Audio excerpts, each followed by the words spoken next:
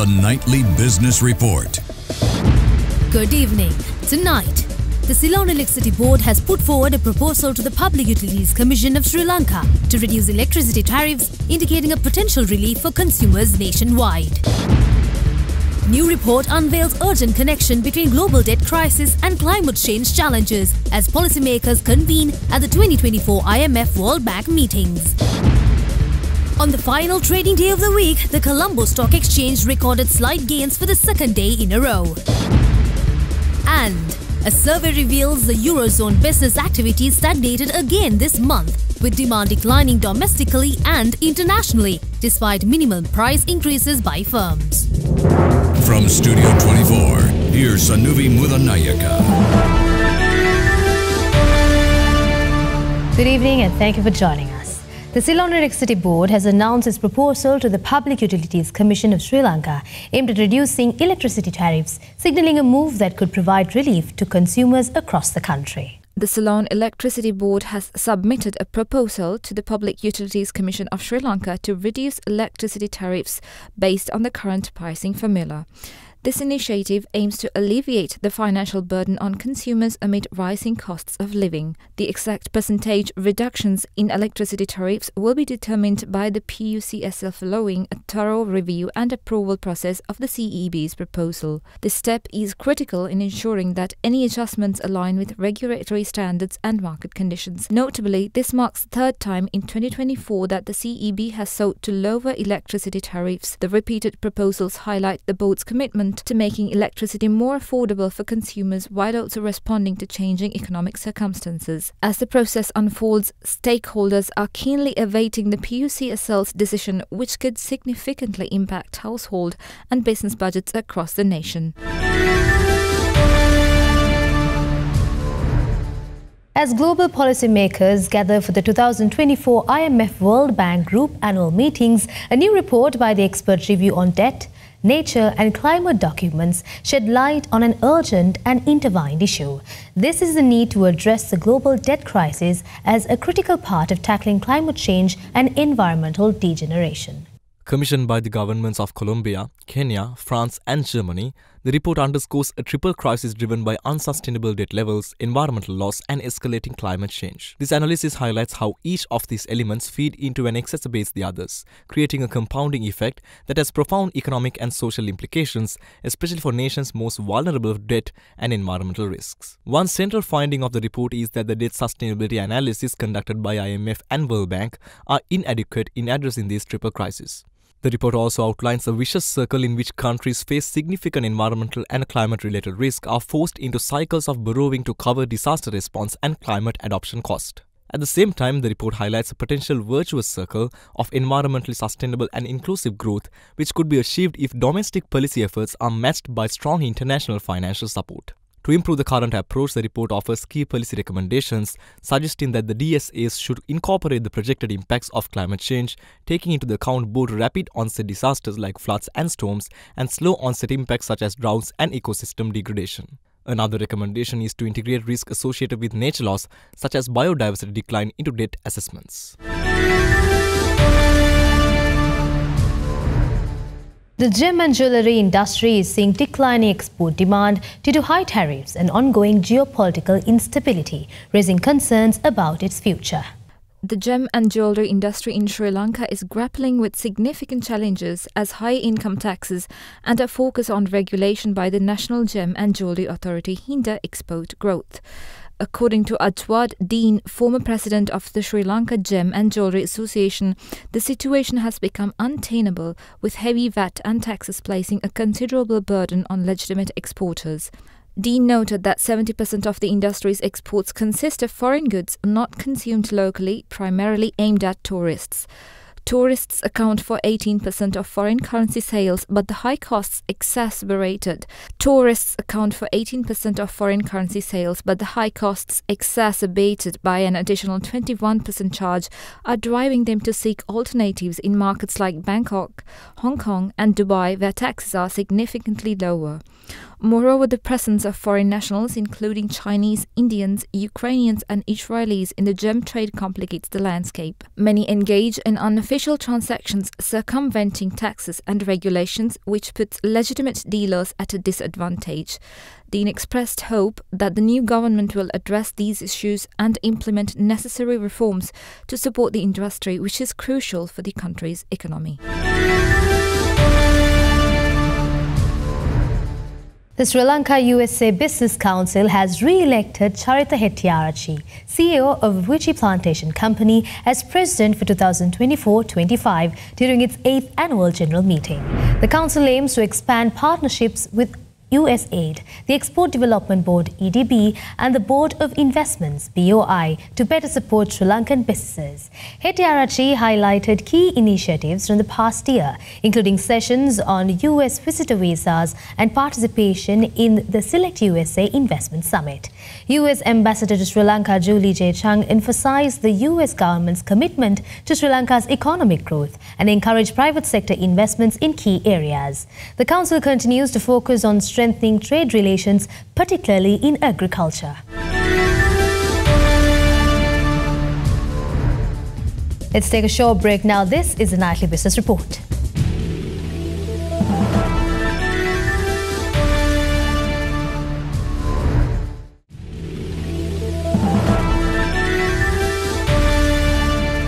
Welcome back to the Nightly Business Report. In the last trading day of the week, the Colombo Stock Exchange experienced modest gains for the second consecutive day. The all-share price index rose, indicating a steady upward trend. Similarly, the S&P and SL20 index also climbed, reflecting positive investor sentiment and confidence in the market's performance. Now, to give us the insights, let's connect Manusha Kandanarachi from First Capital Holdings. Thank you. The Colombo Bourse sustained the bullish momentum for the second consecutive session as high net worth and institutional investors maintained a positive sentiment on banking sector counters and conglomerates. The ASPI closed the week at 12,518, gaining 44 points, led by John Keel's Holdings, Commercial Banks, LOLC, DFCC, Ceylon Tobacco Company, and Haley's, which emerged as the top positive contributors for the index. The S&P SL20 index also rose by 1.05% and closed the day at 3,759 for the day. Amidst the improved participation from high net worth and institutional investors, turnover stood at LKR 4.8 billion for the second consecutive day, marking a 95.1% increase from the monthly average standing at LKR 2.4 billion. Moreover, off-board transactions contributed 44.9% to the overall turnover. Meanwhile, the banking sector led the turnover by 58%, followed by the capital goods and material sectors jointly contributing 24% to the overall turnover. Top gainers for the day were Blue Diamonds Non-Voting, Nation Lanka Finance, Blue Diamonds Voting, Ceylon Printers and Tess Agro Non-Voting. Meanwhile, the top losers for the day were UB Finance, Tess Agro Voting, T Smallholder Factories, Abans Finance and Tal Lanka Hotels. The Colombo Stock Exchange experienced a mixed trend over the first 3 days of this week, but yesterday and today it reflected an upward trend. This positive momentum signifies growing investor confidence in the market's outlook. Now, to give us the market summary for this week, let's connect Netmi Fernando from First Capital Holdings. Thank you. The market commenced the week on a mixed sentiment as the ASPI was recorded in the red at 12,309 on the back of profit taking. However, banking and insurance sectors witnessed buying interest whilst investors extended the positive sentiment towards the construction and plantation sectors too. The mixed sentiment continued towards midweek as investors were eager to book profits, leading the market to ease on the negative territory. Towards the latter part of the week, the market regained its positive momentum as the ASPI reached 12,518 during the day, backed by increased positive sentiment. The turnover was recorded at LKR 4.8 billion during the day. Banking sector, consumer and blue chip stocks backed the revitalized bullish momentum. ASPI gained 1.7% during the week, whilst the turnover gained significantly by 218.4% during this week. Capital goods, food, beverage and banking sector were the main contributors to the turnover this week. Gold prices eased today but were on track for a third straight weekly gain as investors sought the safe haven metal in the backdrop of rising geopolitical tensions. Spot gold is 0.2% to $2,729.35 per ounce due to profit taking. Prices hit a record high of $2,759.37 yesterday and are up 0.3% so far in the week.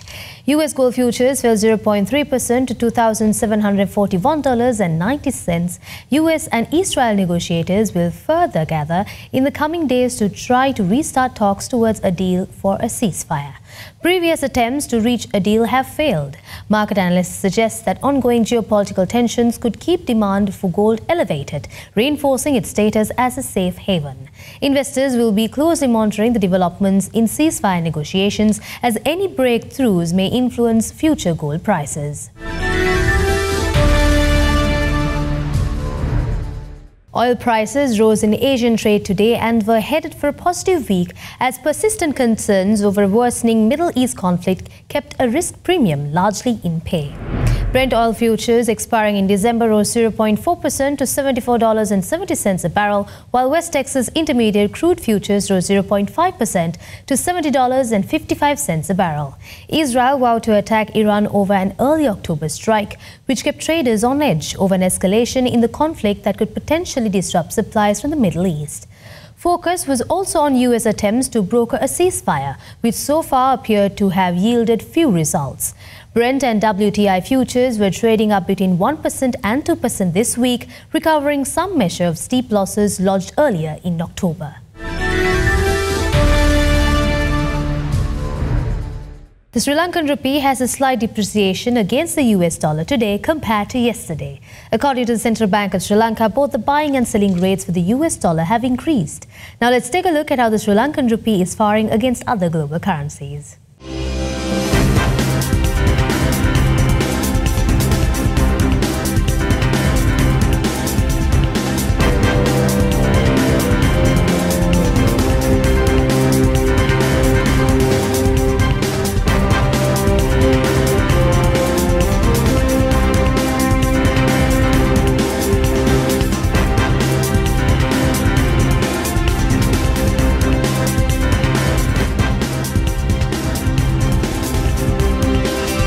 A short break now. This is the Nightly Business Report.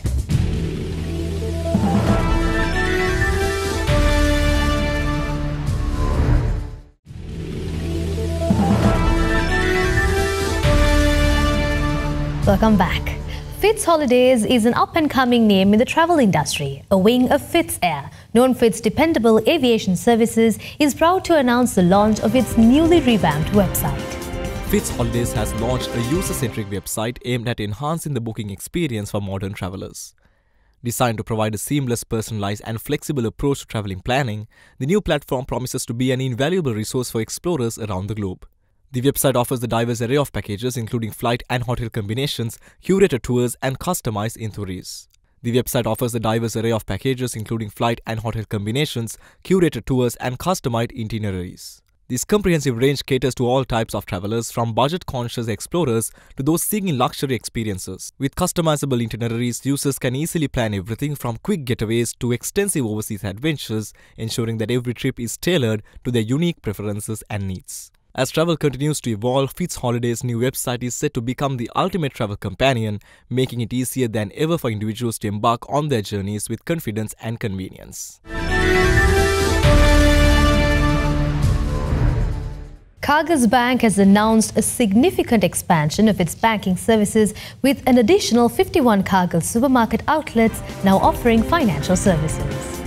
Kagaz Bank has announced a significant expansion of its banking services with an additional 51 Kagaz supermarket outlets now offering financial services. This move increases the total number of banking-enabled supermarkets from 479 to 530 across the country. Leveraging Cargill's extensive island-wide retail network, this initiative aims to enhance financial inclusivity by bringing essential banking services closer to communities nationwide. Cargill's Bank was the first in Sri Lanka to introduce agency banking, partnering with the Cargill's retail network to allow customers to manage their basic banking needs while shopping for groceries. The innovative Bank While You Shop service provides convenient access to essential banking functions including deposits, withdrawals and the collections of local and foreign remittances. This initiative is particularly beneficial for Sri Lankans in both rural and urban areas, making financial services more accessible to all. Epic Lanka, a pioneering force in the financial technology solutions and digital transformation in Sri Lanka, has once again established its leadership by winning the prestigious Best ICT Company at the 26th National ICT Awards held last night. This event, organised by the British Computer Society Sri Lanka section, solidifies Epic Lanka's commitment to advancing digital and financial technology in the country. The annual event that recognises exceptional contributors in Sri Lanka's technology sector and Epic's victory highlights its dedication to innovation, reliability and growth within the ICT industry. This year marks the 5th time that Epic has won the overall Gold Award. Epic also won the highest number of accolades at the event and won the award for AI Technology of the Year. The company has won the highest number of awards in the history of the competition. Hilton Properties in Colombo are thrilled to announce 2 exciting culinary events in October 2024, celebrating Bavarian and Thai cuisine. Guests are invited to partake in these vibrant celebrations, each offering a unique cultural and culinary experience. Hilton Colombo is set to bring back its much-loved Oktoberfest, running from the 24th of October to the 2nd of November this year. This annual celebration promises an authentic Bavarian experience for both locals and visitors in the heart of Colombo. Guests can indulge in a lavish buffet featuring a variety of traditional dishes. These exclusive events are led by renowned chefs who will showcase their expertise in authentic Thai cuisine. Both events promises to deliver exceptional dining experiences, blending rich cultural traditions with exquisite culinary artistry. Overseas Realty Salon PLC has appointed Indrajit Wickramasinghe as an independent non-executive director on its board of directors, in accordance with the Colombo Stock Exchange's new listing rules on independent directors. The company also announced the retirement of Thissakkumara Bandaranayake, who has served on the board for over 13 years. Wickramasinghe brings extensive experience to the role, having previously served as a director and CEO of Union Bank for more than 9 years, retiring on the 15th of August with over 35 years of management experience across both financial services and the FMCG sectors. He has worked with various local and multinational companies. Established in 1980, Overseas Realty Salon PLC is a BOI-approved flagship company involved in investment, development and management of properties, including the iconic World Trade Center in Colombo and the Hylock City mixed-use development. Hera Apparel Holdings PLC has formed an exclusive long-term partnership with Authentic Brands Group to design, manufacture and sell Reebok-branded outwear in the UK and Europe, expanding their presence in the fashion market. The Hera Group has announced a collaboration with Reebok, merging its design, manufacturing and distribution expertise with the brand's iconic style. This partnership aims to deliver a high-quality, performance-driven outerwear collection tailored to the needs of today's consumers. With a focus on expanding Hela's presence in the athleisure and activewear markets, this collaboration also opens the door for potential licensing agreements with other global brands. Focus Brands, the brand licensing division of the Hela Group, will serve as Reebok's exclusive brand management partner in the UK and Europe for the outerwear product category. The extensive range will feature outdoor jackets, soft shells, bonded fleeces and padded jackets for men, women and children. These products will be available through specialty retailers, department stores and e-commerce platforms throughout the region, ensuring accessibility for a wide audience. Let's take a short commercial break. Global business updates coming on the other side. This is the Nightly Business Report.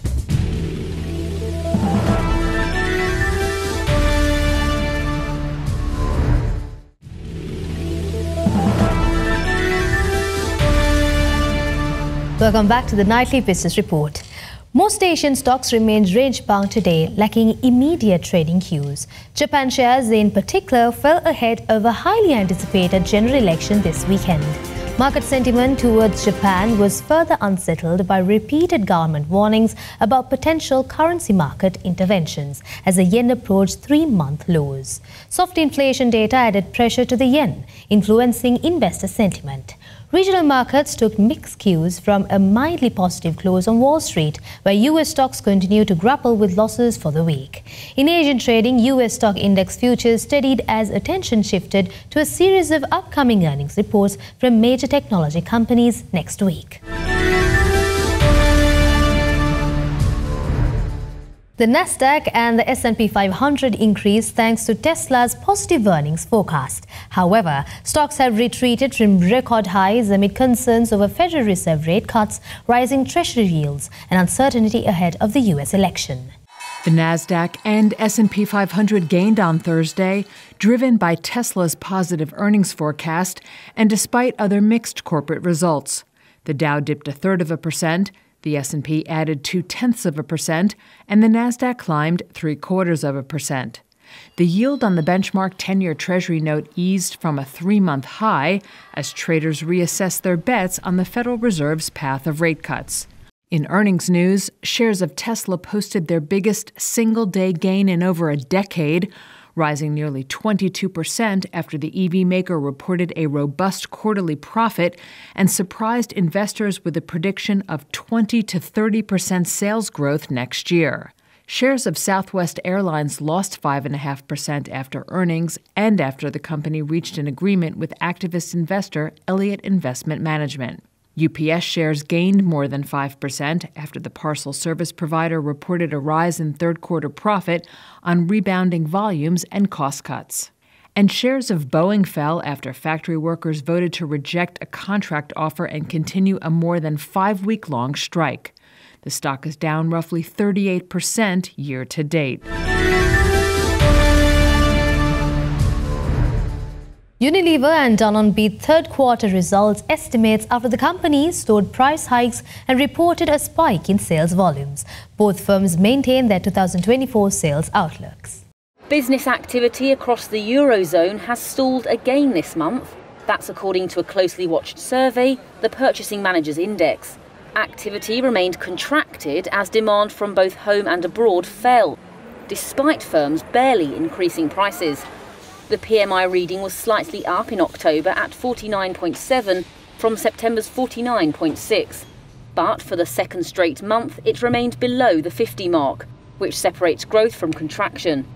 It also came in lower than analysts' expectations, with one remarking that the PMI's slight increase from September came from an easing contraction in manufacturing. But that was, quote, hardly something to cheer about.